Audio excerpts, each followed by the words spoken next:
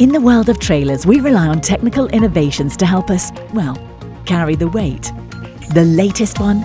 Electronically Controlled Air Suspension, or simply ECAS. ECAS is the next generation of air suspension. But what is it exactly, and why is it better than the old system? Well, easy. The conventional system uses a levelling valve to regulate the air suspension's bellows. Whenever the trailer's height dips too low, the levelling valve opens, allowing air pressure to enter the bellows.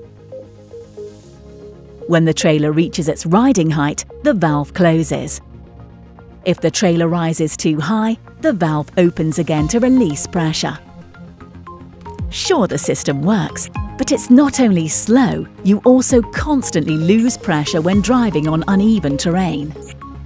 ECAS, on the other hand, works with an electronic height sensor that sends real-time data to the trailer modulator. This unit automatically calculates whether the pressure in the bellows needs to be regulated, which ensures a more efficient suspension.